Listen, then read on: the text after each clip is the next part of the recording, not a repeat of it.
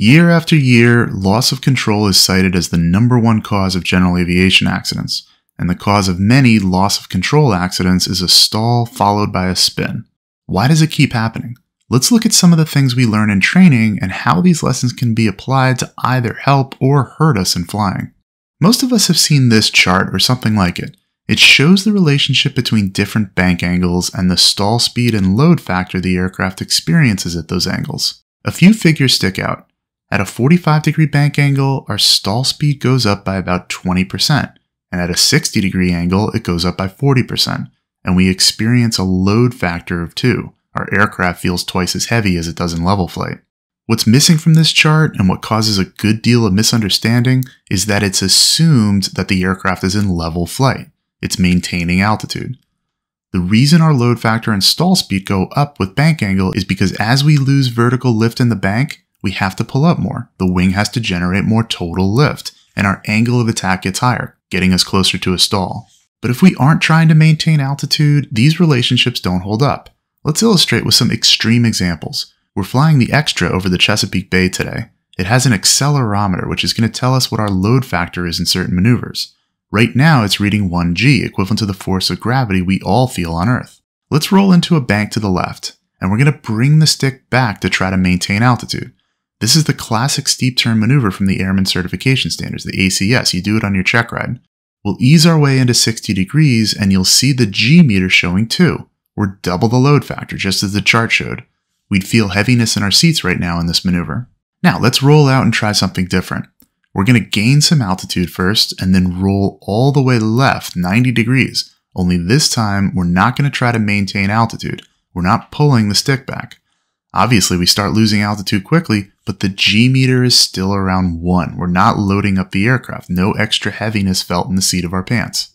What about that chart? According to that, at 90 degrees, we should be experiencing like an infinite load factor, kind of like what the middle of a black hole must be like, right? But instead, we feel the same load as we do sitting on our couch watching TV. Try doing that same maneuver, getting close to 90 degrees banked, and pull the stick back to hold altitude. Now we're seeing high G factors as the blood rushes out of our heads. This isn't just a trick of aerobatic aircraft either. Let's look at the Cessna to make it relevant for what most of us are flying. We're in level flight, a bit slower than cruise. Let's go ahead and enter a 60-degree bank to the left, and we're going to try to hold altitude. We're back up around 2 Gs with a higher stall speed, which is why that horn is going off.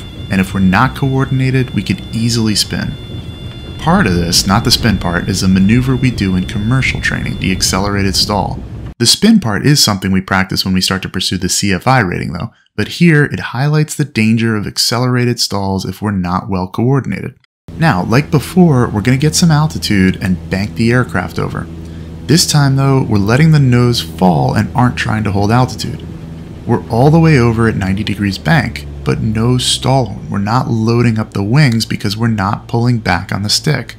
When this was first demonstrated for me, I was shocked. And the reason why so many people are shocked by it is how we've learned the relationship between bank angle and stall speed from this graph.